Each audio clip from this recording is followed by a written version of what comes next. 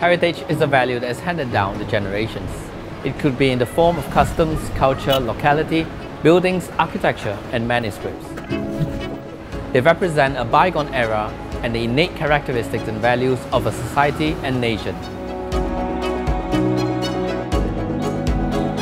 Heritage buildings are a good example of this as they exude unique architectural aesthetics, political and social features of a different time.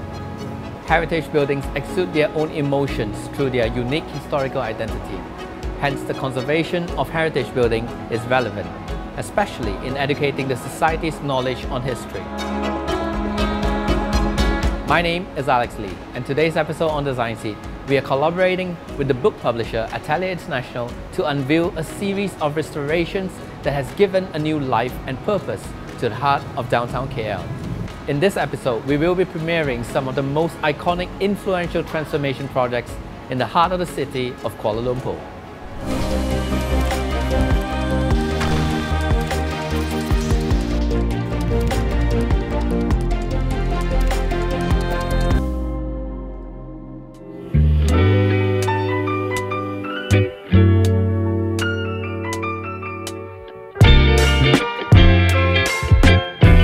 The name Zao Tim comes from the Cantonese word which means hotel. Back in 1920s, Zao Tim was a hotel and travel agency. When the owners restored Zao Tim into a performance bar and cafe, they retained the original building, including the roof structure that was left exposed, covered by a new roof. Another key feature to the project is the use of the old lighting fixtures that reminisces the values of the old Art Deco era.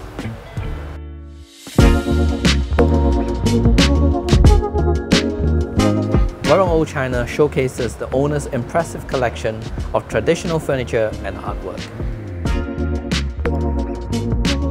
The well-known restaurant and event space feels like an art gallery for the owner's exquisite collection and a memory of familiar aged furniture that reminds us of our childhood memories.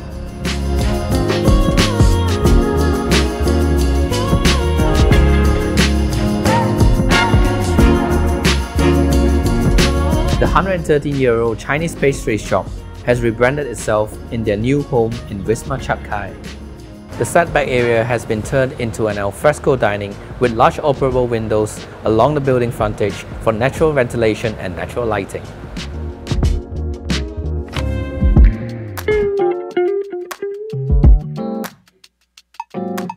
LOKL Coffee Company is one of the first cafes in the area to serve Western fares. LOKL is a part of High Street Studios, a collection of 5 shop houses with a courtyard spanning across the middle. LOKL maintains the original walls where marks of old flood levels are still visible today. The cafe opens up the courtyard with alfresco seating area around a large tree.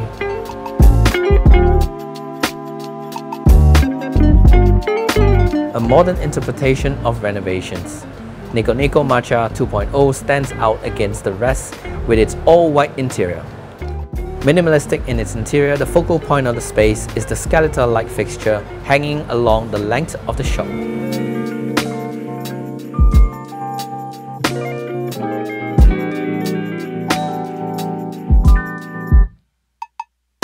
An honest restoration, Choka Food Store has retained the original walls and paint, showing marks of life from the previous occupants. The original wand blocks and handrails were retained and reused.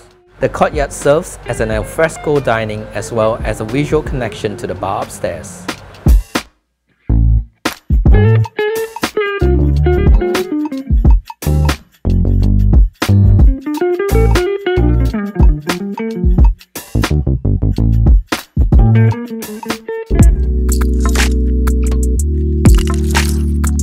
Tianjin, meaning airwell in Chinese, exudes the old Nanyang atmosphere with its traditional decor and furniture. Airwells are a prominent feature throughout, with open airwells that connects the ground and first floor. Each room includes its own semi-outdoor bathroom that opens out into a private airwell.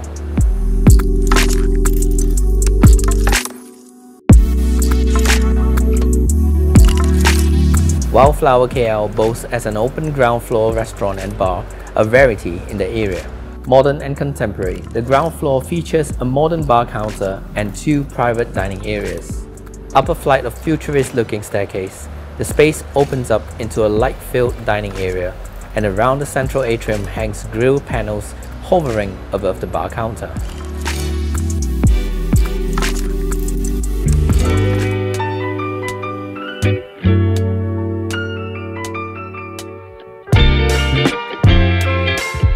One of the few cafes serving specialty coffee, Cafe 16 stands out as they're serving users chocolate from their sister cafe, Barrel's Chocolate, store next door.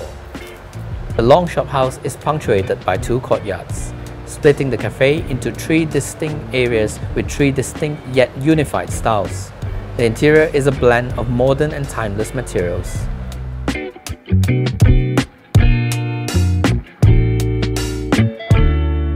Recycled door panels, folding grills and furniture are part of the charm of Mingo High Street, but they also hide a swimming pool within its walls. The hostel rooms open directly out into the pool, where patrons and guests all share the communal space. The patchwork of the panels and materials all come together to create the rustic charm. The 3-story Malaya garden took shape in what was previously an old alleyway. Bright turquoise is accented with gold trimmings. The interior exudes luxury with its modern finishes. Tropical plants are planted throughout the space, showcasing the beauty of tropical plants, reflecting to the proud roots of our tropical flora.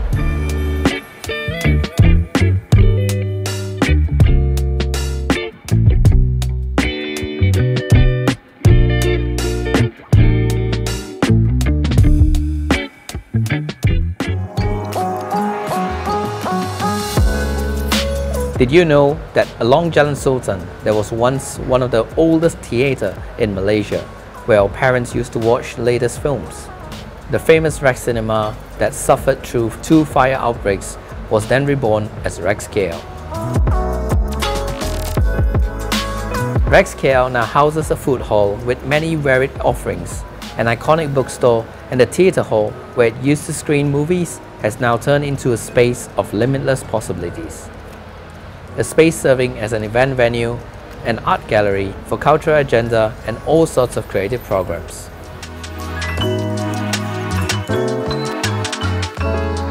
Conserving heritage buildings is a noble act that requires passion and determination.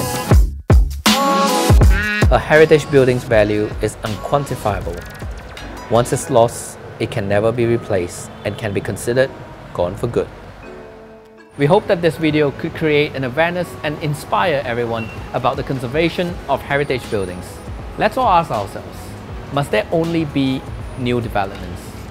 Can't the abandoned buildings and projects in Malaysia be restored and repurposed? Share your comments below and let us know what you think. Design is an amazing influence. It doesn't only impact the new and the modern, but in fact the old and the classic too. I'm hopeful that one day the conservation of heritage buildings will be given serious consideration and not taken lightly. If you enjoyed the episode today, help us share this video and let us create a motivating awareness in hope for a better tomorrow for our design scene. My name is Alex Lee and I am from Design Scene.